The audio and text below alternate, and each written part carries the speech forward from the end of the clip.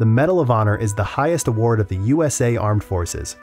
It was instituted during the War of Secession, being offered by Congress and presented by the President to combatants for their bravery, placing their duty above life in actions against enemies.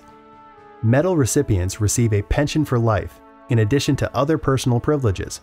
These medals have different designs to reward fighters from different army branches. 19 men have received the decoration more than once. Among them is Major General Smedley Butler, who received the first medal for his actions in the occupation of Veracruz and the second for participation in World War I. Desmond Doss received the Medal of Honor for saving the lives of 75 colleagues in World War II, even though he was unarmed.